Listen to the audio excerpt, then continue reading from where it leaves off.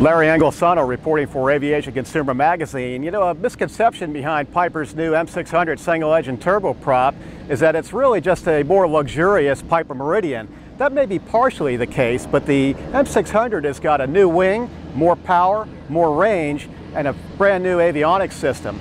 We'll go fly the M600, but before we do, Piper's Craig Masters will give us an overview. You can see it in the background, it looks a little bit like the M500. The fuselage and the tail are pretty much the same as the M500 with some structural enhancements, structural improvements. The reason for the structural increase is the M600 has a VMO of 250 knots as opposed to the 188 knots in the M500. Because of the extra weight, 6,000 pounds now instead of 5,000 pounds. We had to beef up the structure for gust loads and for the extra weight. The main difference between the M600 and the M500 is the wing.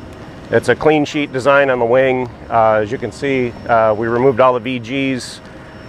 It's a bigger wing. It holds 90 more gallons of fuel. The flap is redesigned. It's a much more efficient, much bigger flap. The aileron is redesigned. The landing gear is improved. It's beefed up. It's actually wider now. It's about 6 inches wider, slightly more aft. Gives the airplane a more stable feeling on the ground. It's the same engine, PT6 42A engine.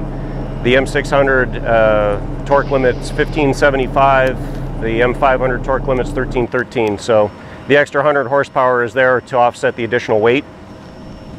ITT limits are the same. This airplane is certified to 30,000 feet, but it's not RVSM compliant, so you're effectively limited to 280.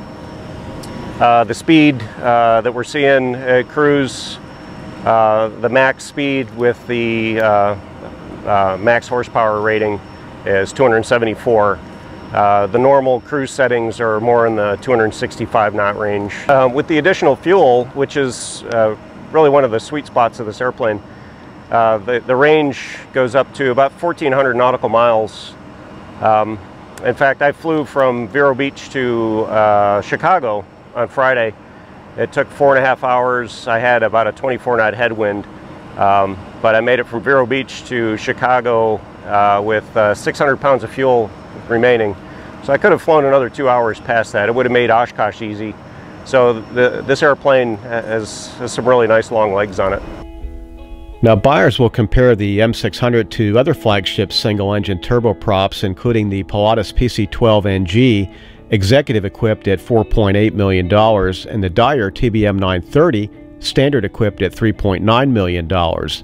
Published max cruising speed for the TBM 930 is 330 knots true, and it's 285 knots true for the Pilatus.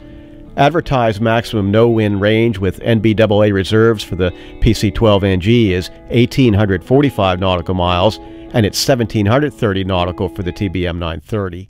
So Craig, obviously a major new system in the M600 is the G3000 avionics. For those that are used to the G1000, how does this differ from what they may be accustomed to?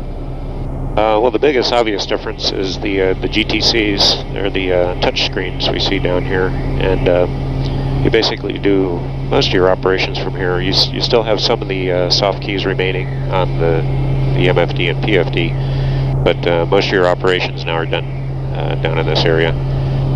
And you've got your navs and comms up here. Your transponder controls are all up here. All your flight planning is down here.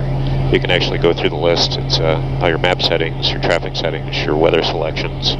On this airplane we have XM, and Cirrus connects weather as well as weather radar, TAWS.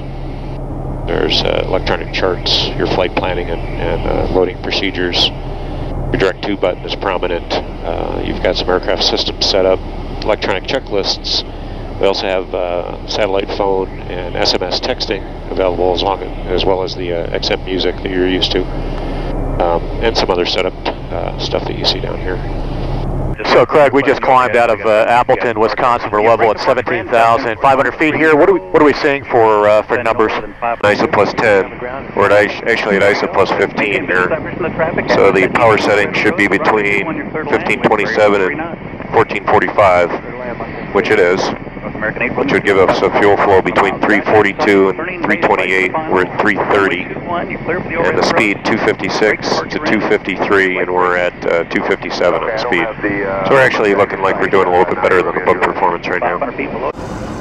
So the G3000 also is coupled with the GFC 700 autopilot. One of the safety features is called ESP, Electronic Stability and Protection, and that's designed to basically nudge the airplane back to a normal flight envelope if for some reason you get outside. So if you bank the airplane too far, it'll give you a friendly nudge. You can override it if you choose to, but it's a reminder that you probably don't want to be flying there, protect you. There's also a level button on the panel that anytime you want, you can just mash that blue button and the airplane will go to a level mode. If you try to fly the airplane past 250 knots, the autopilot will tell you you're in an overspeed condition, and it will engage in an overspeed mode and pull the airplane back and fly it at 250 knots. If you are trying to climb too slow, you have the power back too far, and you're trying to climb too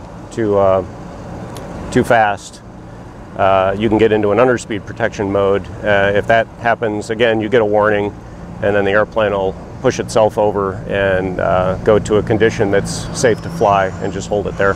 So Craig, what do we want for approach speeds for landing in this airplane? We have takeoff flaps in. We also use it for the approach setting.